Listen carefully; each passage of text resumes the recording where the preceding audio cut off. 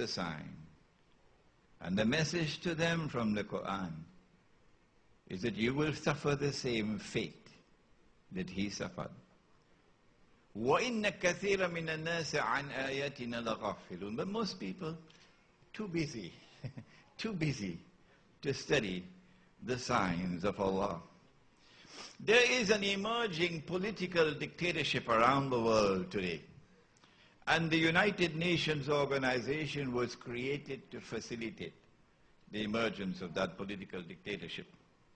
Why do those who control the UN, why do those who control political power, why do they want to establish the universal dictatorship? Why is democracy receding in the world today?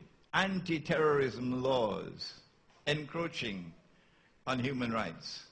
Why? It is because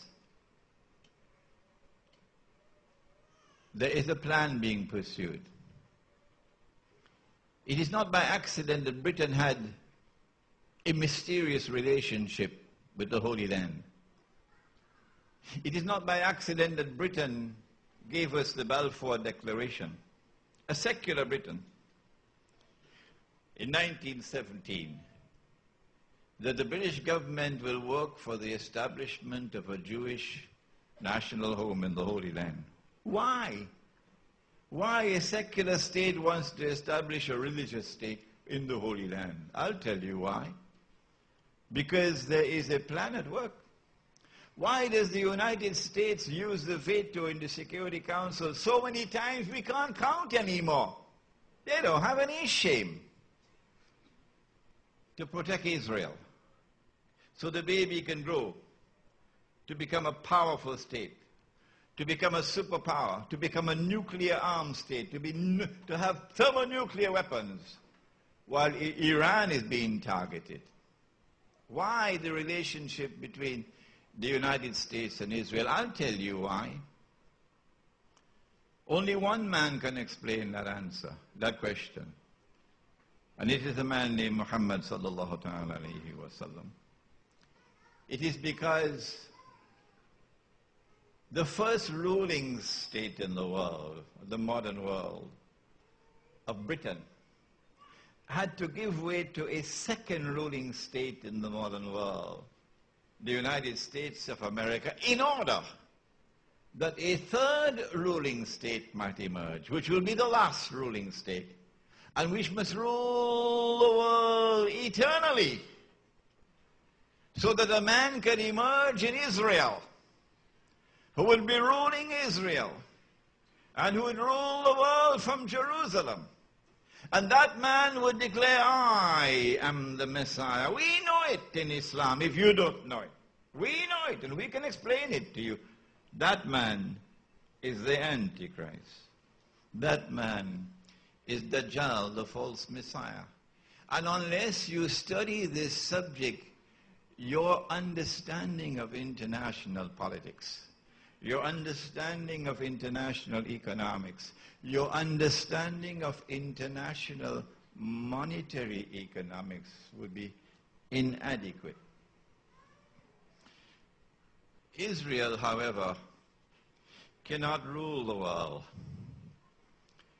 until Israel wages a big war, and the territory of the state were to expand dramatically to encompass the biblical frontiers, the false biblical frontiers, of course, from the river of Egypt to the river Euphrates.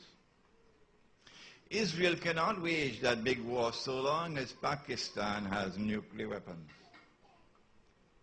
And so all the maneuverings on the chessboard in Pakistan and in northwestern Pakistan and in Afghanistan does not fool us. We know what's your target. We know that your target is to destroy Pakistan's nuclear plants, destroy Pakistan's nuclear weapons, and remove Pakistan from the nuclear club. Because so long as Pakistan possesses nuclear weapons, it poses a threat to Israel in her ambition to rule the world.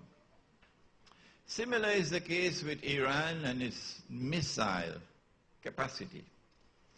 If this is the political scenario towards which we are moving in the world, what is the economic linkages with that political scenario, this political analysis?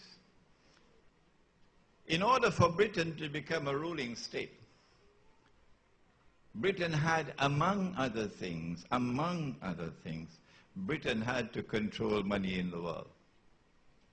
It was not by accident, but rather by design, that the Bank of England emerged in 1697, I think, and began issuing the first paper currencies. And these paper currencies were supposed to be redeemable. That is, you could take it to the bank and get the gold. And then, of course, if I did it, they'd lock me up and throw me in jail.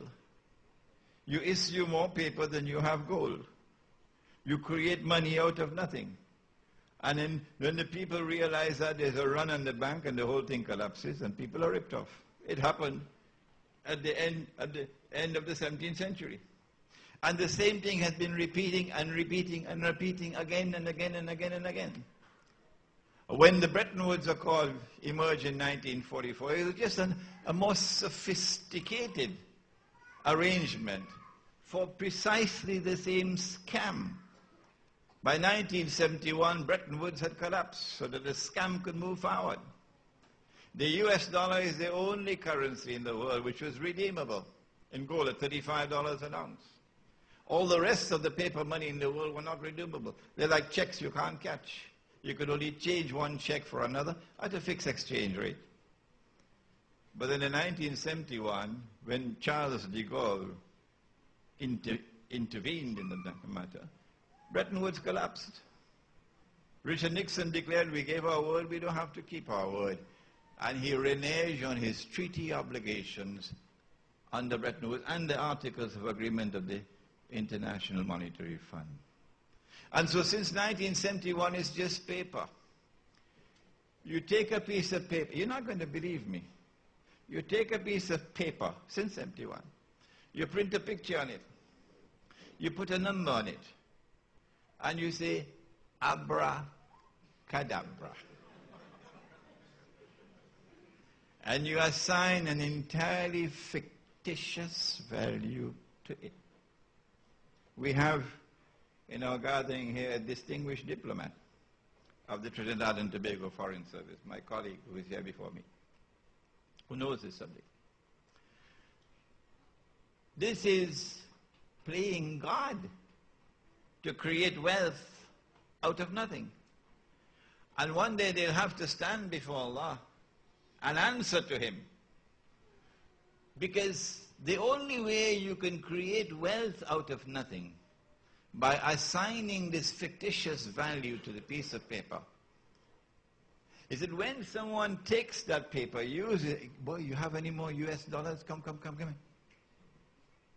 The more you accept that money, the more you are made to accept it, because you can't sell oil other than in US dollars. You can't trade. You can't travel. You need hard currency. Ours is soft, That keeps their paper alive.